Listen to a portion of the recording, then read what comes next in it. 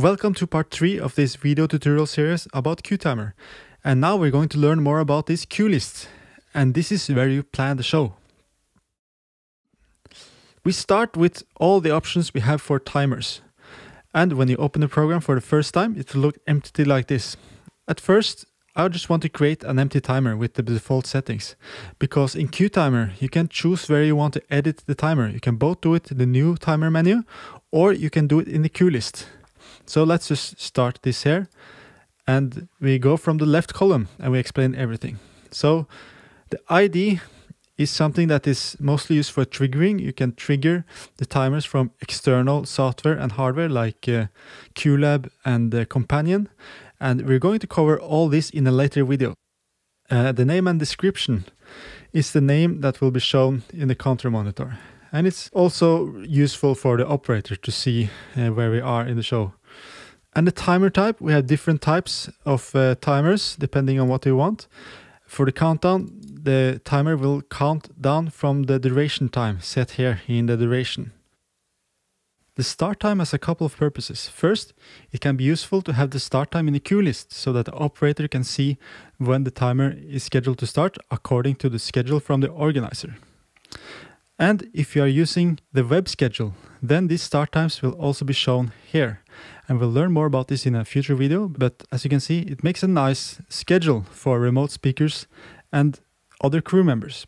And we have something called auto start that will force the timer to start at the time set in the start cell.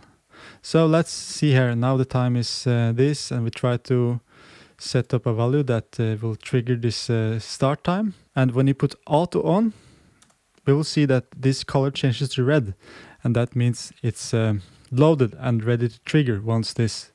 Oh, there it went. Now it just went past this time, as you can see here in the Windows clock. And then we have the warning, and it's easier if I just fire the timer and you will see what happens. Now the duration is set at 4 seconds and the warning is at 2 seconds.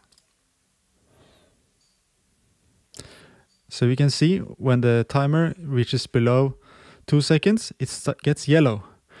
And this can be useful to notify the speaker that the time is running out. Here we can set different options for what will happen to the timer when it's ended.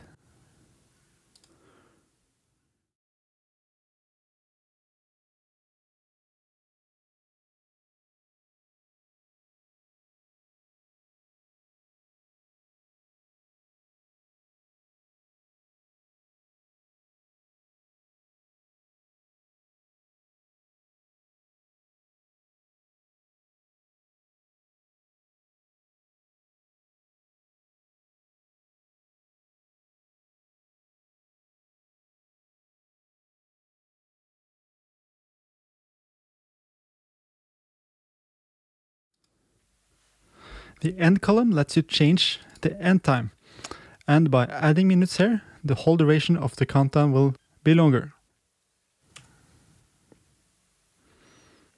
And then in the end we have the timer, which is basically the same as it's shown in this window, and we cannot edit this in this version.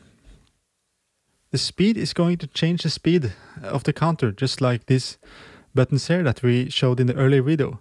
But in CueTimer you can also change the speed of future timers. And this can be useful if, let us say that you are running late in the rundown and you want all the speakers to spend less time, but you don't want them to noticing it. Then if you increase the speed, everything with 10%, then you can see the duration, it's getting less, so they spend less time. But when you fire their timers, they will always start from 10. So it's a little trick you can use to alter how much time the counter is using. But as always, be careful with this feature because you can get in trouble if you don't tell the speaker about this in advance. Until now we only dealt with the countdown timer type, but we also have different types you can set here. The end time will count down until the time set here. Let us say we have a countdown that we want to end exactly at 12:40. Then we set it like this, and when we start the timer, it will count down so that when it ends, it's exactly at 12:40. And then we have the count up, which will just start from 0.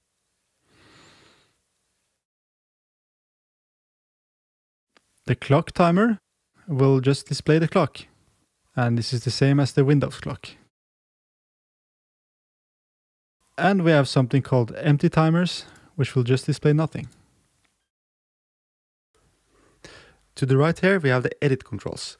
And you select a timer for edit by mouse clicking it. And you can see here the blue color, it marks that it's available for edit. And you can select multiple timers by shift clicking like this. And now you can do operations like delete the timers, copy and paste. And we already been through this new timer. This set next button will change the assignment of the next timer. So let us say that John is speaking and Jane is sick. Now you can go to June, push the set next, and now she will be the next to start. And a quick way to do the same is just to push the Alt key while you are pushing the timer. So now I can freely set the assignment of the next timer. This reset key will remove countdowns that are running but not shown in the monitor. It will clear the surface. So to move the timers, we do this with the mouse and drag and drop. We select the timer we want to move with the mouse, hold the mouse key down, and with the red line shows where the timer will end up.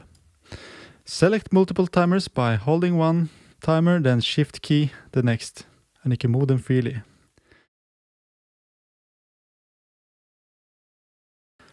From the File tab, you can export and import this list.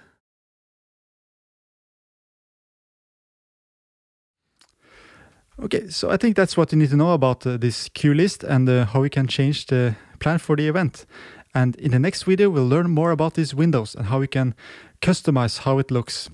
So have fun and see you again soon.